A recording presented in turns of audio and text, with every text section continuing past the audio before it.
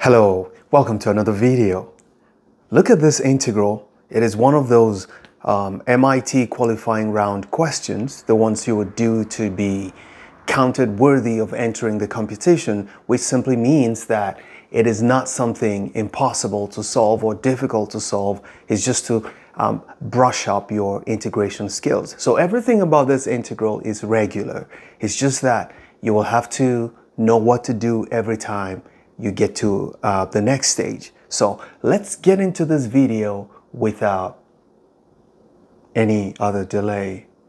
But before we go on, please make sure you like this video, share it, share this video, share this channel. I do appreciate those of you who are subscribed, but I think there's so many more people who watch my videos who are not subscribed, who do not like the videos. I mean, who like the videos but don't show that they like the video by just liking the videos. And there's some who are just not subscribed. Please help me. Let's get into this video.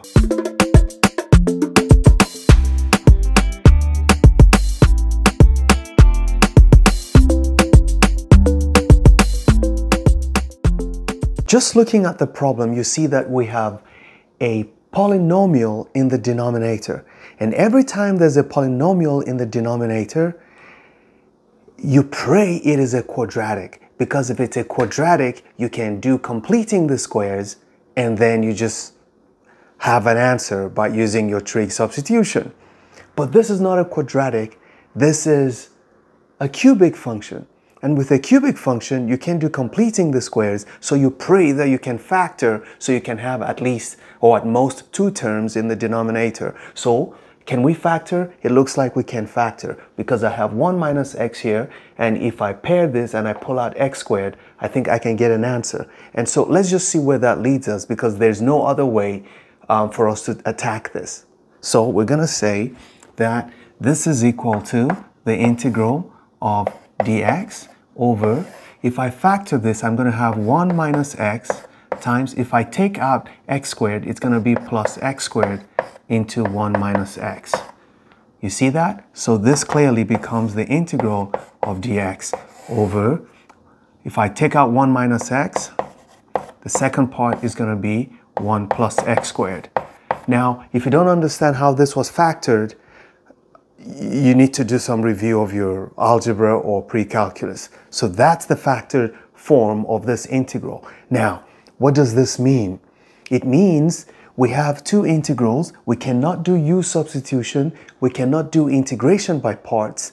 Or maybe we could do integration by parts. I am not sure, but that looks very not likely. Okay, it's not going to work. So you have to then rewrite this as 2 different fractions. So this has to be the integral of 2 fractions. It's going to be a over 1 minus x plus bx plus c over 1 plus x squared. Because this is an irreducible quadratic, so you have to do this and then you can integrate with respect to x.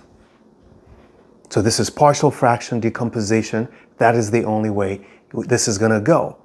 So our job now is just to find what the values of a, b, and c would be. Now I'm going to do the work and erase it because I don't want to take up board space. But let's find out what a, b, and c would be, and then we solve it. So let's do our partial fraction decomposition. So the first thing you want to look at is the LCD. This is what I have as my LCD. It's just the product of this and this. So you're going to take that and use it to multiply every term here. Well, if you take the product of these two and use it to multiply this, well, this product is this. Remember, we factored this into these two. So that's going to cancel the denominator. You have just 1 here. Now, if you use these two to multiply this, this will get rid of itself, and then you have this times this, so that's going to be a times 1 plus x squared. And then plus, you're going to have this times this, which is going to be bx plus c multiplied by 1 minus x. So this is what we have for our partial fraction decomposition. So how do you start solving? You want to be as smart as possible. For me, every time there's a linear portion, this portion, I'm just going to substitute a smart number which will get rid of this. So I know that when x is 1, 1 minus 1 gives me 0, and everything here becomes 0. So I'm just going to say when x equals 1, well, this is a constant. It doesn't depend on x, so it stays as 1. But what happens is this becomes 0. Because to be 1 minus 1, that's 0 times this is 0. And then I plug in 1 here. 1 plus 1 is 2. So a times 2 is going to give me 2a.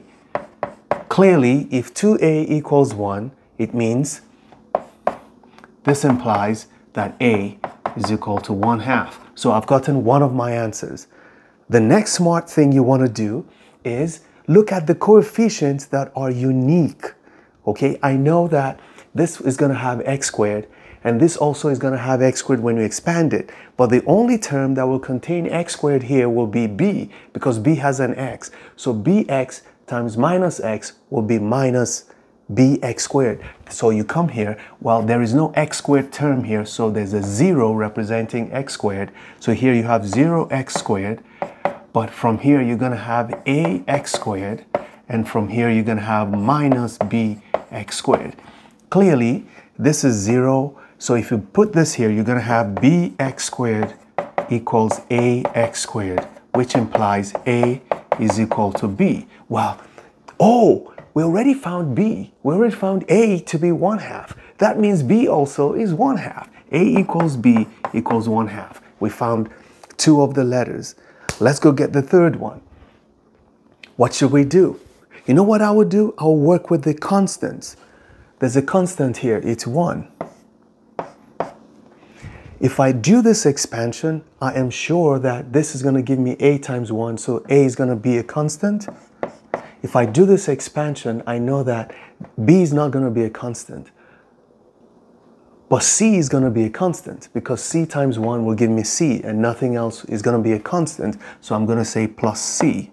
So if a plus c equals 1, it simply implies that c is 1 minus a, which is 1 minus 1/2, which is equal to 1/2. So it means a equals 1/2, b equals 1/2, and c equals 1/2. Beautiful. So I'm going to erase all of this, and I'm going to rewrite this here as this is equal to the integral of 1/2 over 1 minus x plus 1/2 of x plus 1/2 over 1 plus x squared, all integrated with respect to x.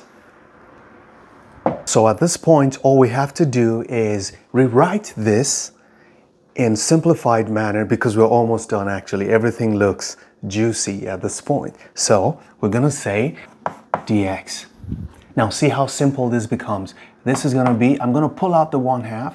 So I have 1/2 of the integral of 1 over 1 minus x dx. Plus, I'm going to pull out this 1/2 again, plus 1/2 of the integral of x plus 1 over 1 plus x squared dx. I must tell you that the first time I got to this, I started thinking how u substitution doesn't work. Actually, u substitution does not work in this case, because the derivative of 1 plus x squared is 2x, but we need x plus 1. So don't use u substitution yet. You're still going to use it, but not now. So we have to break this further down so that, remember that whenever you have a linear expression in the numerator, you can split it into 2 different integrals. So here we're going to have this is equal to 1/2 of the integral of 1 over 1 minus x dx plus 1/2. Now I'm going to split this into the integral of x over 1 plus x squared dx plus 1/2 of the integral of 1 over 1 plus x squared dx. Now I can integrate everything I want to integrate. Now, This one does not require any extra step. This one still requires u substitution because you have to make the denominator your u. Let's just do that right here. If we say let u be equal to 1 plus x squared, then we know that du equals 2x dx. But we need just x dx. So we have to say half du is equal to x dx. So that when you go back to substitute, you just replace this with half du, but that half comes to the back and becomes half times 1/2. Okay, so with this u substitution, this is going to become 1/2 of the integral of, this is just going to be du over u. But this is going to be half du. Has replaced x dx, and this is your u. But this half can come back here and become 1 over 4. So I'm going to rewrite this as 1 over 4, and I leave this as du over u. Now we're good. Okay, let's just fill the rest out. This is 1/2 of the integral of 1 over 1 plus x squared dx, and this is going to be equal to 1/2 of the integral of 1 over 1 minus x dx. Okay, let's write our answers. 1/2 times the natural log of this function, which is 1 minus x, times the derivative of the inside, divided by the derivative of the inside. The derivative of this is -1. So if you divide this by -1, you get a minus. This is a skill you should remember to use, okay? Plus, let's go here.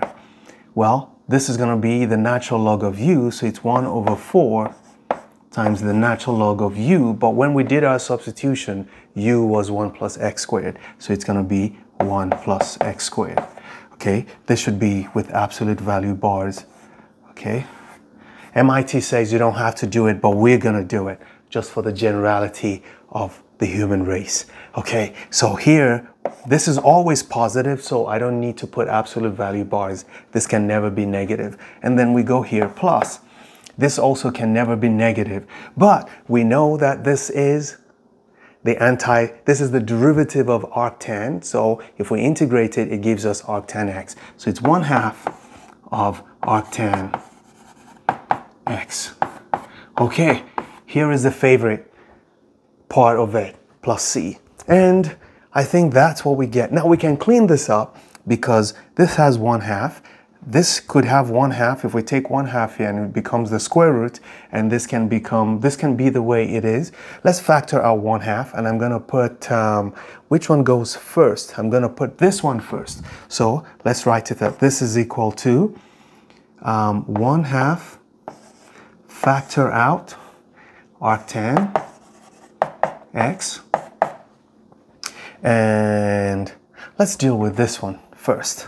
Okay, this is going to be plus, I'm going to say the natural log of the square root of 1 plus x squared. So what I've done is I've split this 1/4 into 1/2 times 1/2. I pulled out one of the 1/2s and I made the other 1/2 the square root of this. And for this one, the 1/2 is already in the back here, so I just need the minus natural log of 1 minus x. And I have my plus c, the highly demanded plus c. And there is the answer to this integral. Never stop learning. Those who stop learning have stopped living. Bye-bye.